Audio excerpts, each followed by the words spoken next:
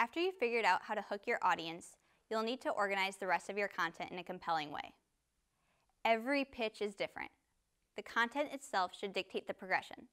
In other words, you shouldn't necessarily assume that you'll move from problem to solution to target market to competition to business model to the ask in that order.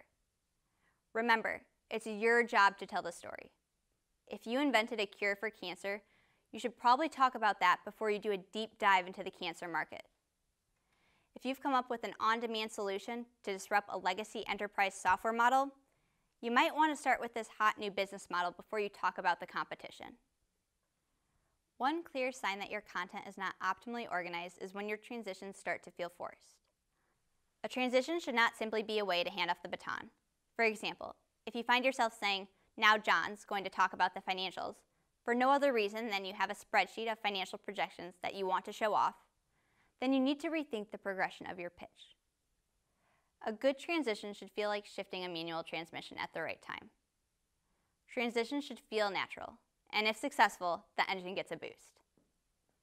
For example, if you've gone over the assumptions that led you to your addressable market, and then discussed data on your target customer's willingness to pay, you should be able to build logic into your transition to your financial projections. If X people spend Y in year 1, we will make Z. John will now review these projections. Then, John can take over and drill down. You set the ball for John to spike. Finally, think outside the box. A little weird is good. Remember, the audience is likely listening to several pitches in succession. If they are all structured in exactly the same way, they will inevitably get boring.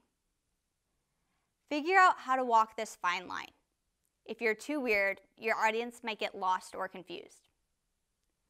One way to figure out if the structure of your pitch is working is to practice it in front of an audience that is unfamiliar with it. Get feedback on how it's working and whether you've lost the audience at any point. If you have a big reveal, a prototype, a patent, a brand, or a big number, use it to upend the anticipated structure of your pitch. Think about how the audience memory curve dips in the middle. You can make it spike with a big reveal.